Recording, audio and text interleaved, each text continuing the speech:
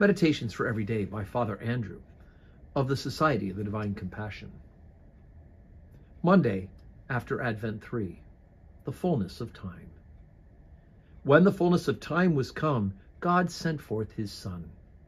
Galatians 4, verse 4.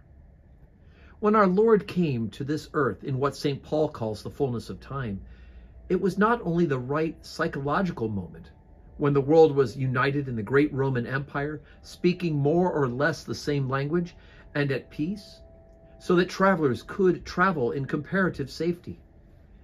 All this made it an extraordinarily good moment for the dissemination of a great gospel, but it was also the moment of the world's great need. The old pagan religions had altogether ceased to satisfy. Pagan morality had become extraordinarily corrupt.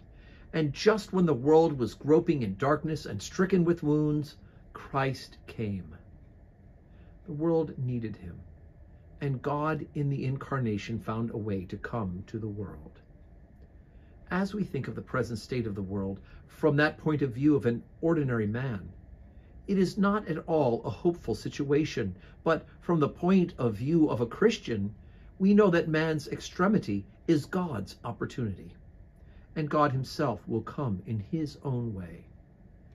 We are not sufficient for the situation, but God certainly is, and he will give us the power to behave in such a way as to give him glory and reveal love to our neighbor.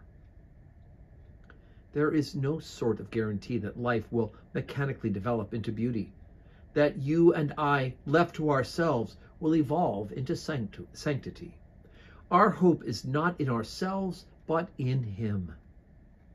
In his own hidden way, he enters into our life, in the midst of our darkness, pain, and temptation.